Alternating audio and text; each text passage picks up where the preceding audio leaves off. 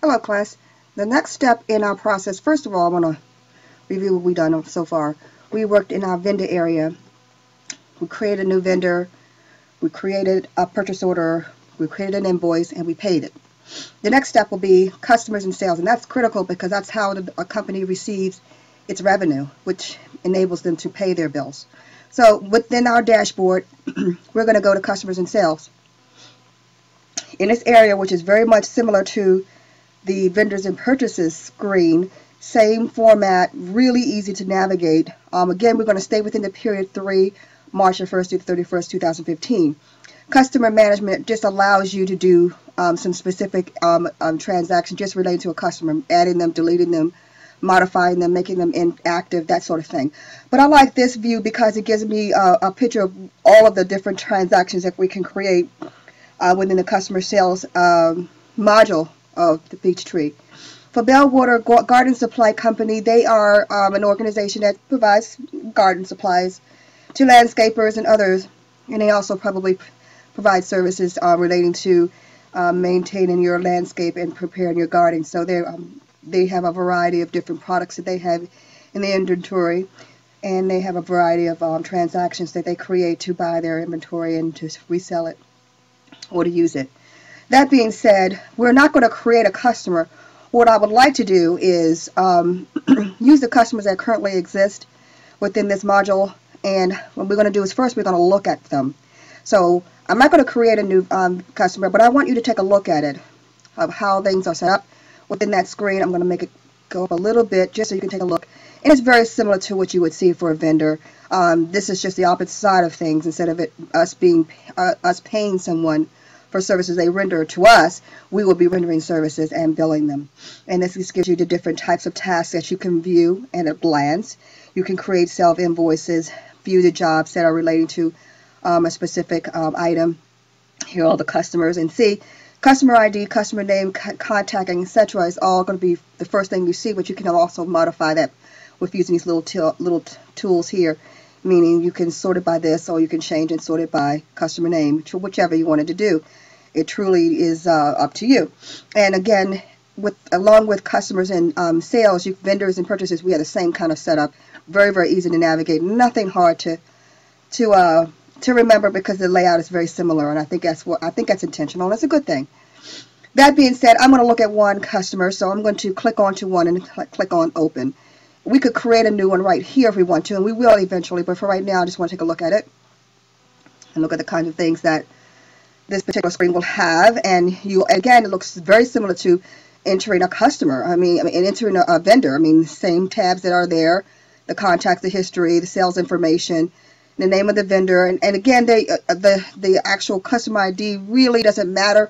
It's so long as it's systematic and it's the same for every single one that you add.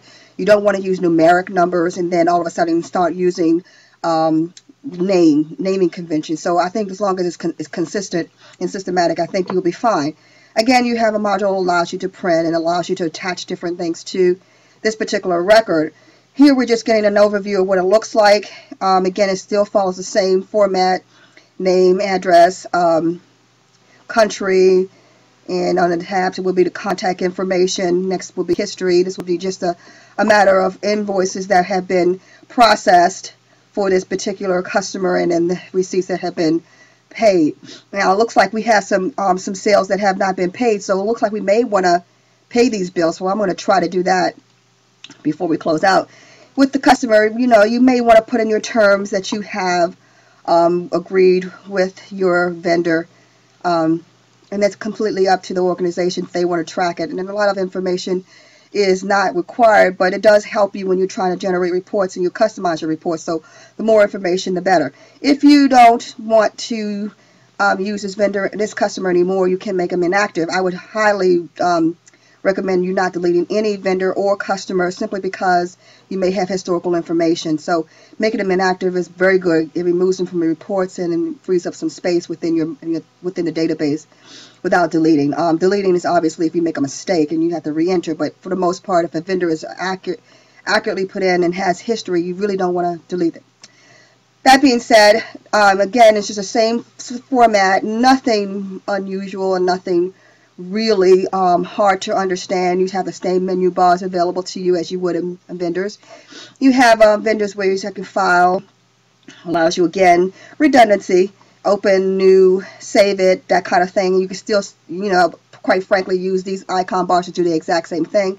It's just a question of whether or not this particular person, whoever's using the Peachtree at the time, do they feel comfortable using icons, or whether they feel comfortable using the menu key. And it really doesn't matter because it gets you to the same place.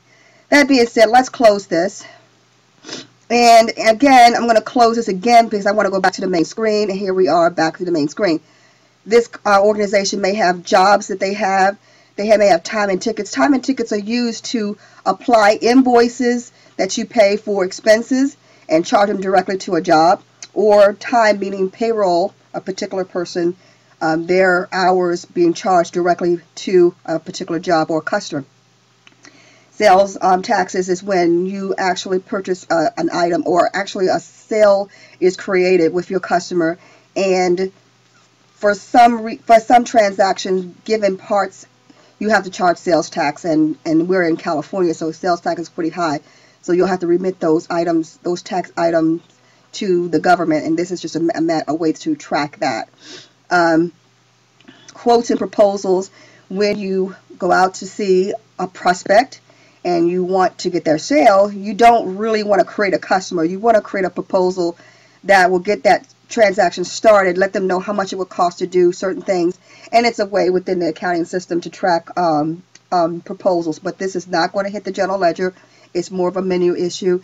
It's more something that you can track internally, but it does not affect the general ledger. It's just like a purchase order. It's there for purposes of creating an invoice. If one were to be created, it does make it easier because you can transfer all of the information in your quotes directly to an invoice in this case. That being said, this is the module for customer sales and jobs.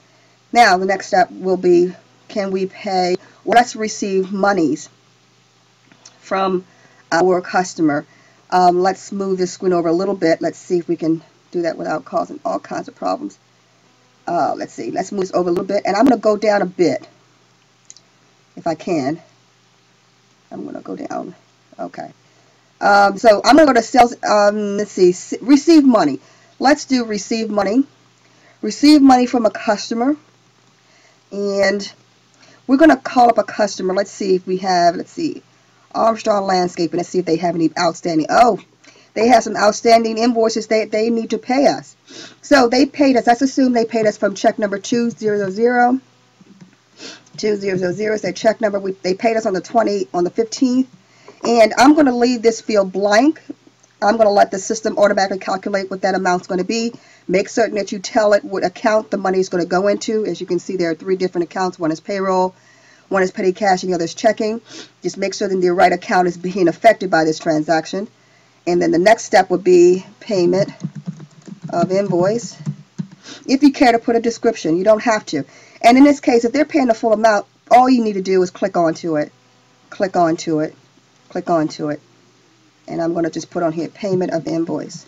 Again, this is completely optional, but it does help when you're actually generating reports. You can take a look at what your description is. That being said, okay, so we have made a payment. The ticket ID, I don't want to give it that ticket ID number because it's misleading, so I'm going to put 2015001 to be consistent with the year that we're dealing with. Again, we're in 2015 for purposes of this demonstration. So we have an invoice that several invoices are being paid. We put the reference number, which is a check number, and the receipt number. They're going to be paying by check. Right now, we're not going to be recording any transactions via credit card. And if this particular customer that we were receiving money from, if they had not, if we had not invoiced them, for example, instead of it going against invoices, we would apply it directly to the revenue. And those are just giving you options. But because they have invoices already created and we're applying the payments to the invoice, you're going to be using this tab here. Now, since we're done, I'm going to save. And I'm going to close because I'm going to print out a report to show what we have done if I can. Let me reports and forms. Let's go back to, it makes it a little bit easier. Let's see. Let's run a report. And let's run a accounts receivable report. And what we want is a cash receipts journal. And what we're going to do is, I'm going to double click onto it. And here, what you need to do is make sure that when you're running reports, just give them the information that you need. Using options, the best way to do it is to tell it what period do you want this report to process. And we're going to use the same period of time, but I'm just letting you know that you can be very, very careful as to how to create this report and give it options on how you want, what you want on the particular report. So these are the options you have available. This way, this here will allow you to change the format, change the date. Here you can change the columns and the font. And once we are satisfied with this report, we can download it. And for this class, we will not be printing anything. I don't think you can print to PDF using the demo. So what you'll be doing when you create reports that I requested you to print out, you'll download those reports to Excel. And all you need to do is click on here, click and then create a new Excel workbook. Click OK. Once you do that, if it asks you a question like gold mine, that kind of thing, ignore it. It's really not relevant for this class. And once it's finished downloading, you will see an Excel spreadsheet come up, and you can manipulate that. I would suggest you save it and upload it with your assignment in your assignment folder. But here we have been given an opportunity, and this looks like a little snapshot of how it looks in Excel. And we will work on how to create different transactions, download them, and manipulate them. For right now, the main thing is we create a cash receipts journal and we download it into our Excel spreadsheet program, which we will save and upload with our assignments for grading. This is a very simple process. I'm going to go back to Sage, and let's go back to here. We're going to go back to Sage, and again, customers and sales is pretty straightforward. We can enter new sales. We can, in fact, receive payments and create invoices if we need to.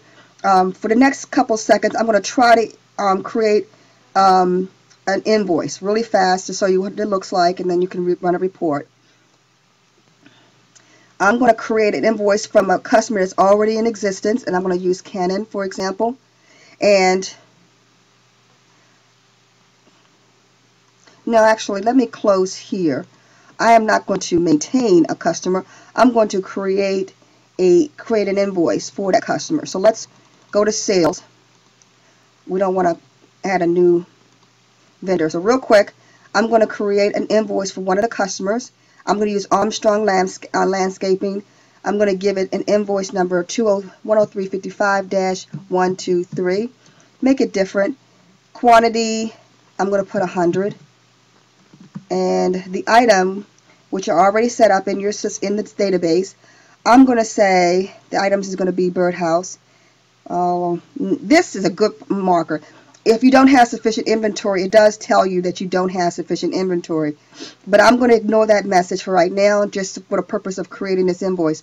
So we have 100 items. Everything is set up like we want. We put the invoice number, and now we're going to save it. Very simple. Close it, and we're back to the same screen. To generate a report, to show that we've done this, we're going to go to accounts receivable. We're going to create a customer, let's do customer ledger, and I'm going to double click onto that real quick. And once we get the report that we want with the date period that we want to have, we're going to download that into our Excel spreadsheet, and that report will be generated. We save it and we upload to our workbook, our Dropbox. Again, if this message comes up, don't worry about it. But here we are. Here's the Excel spreadsheet that we have in front of us.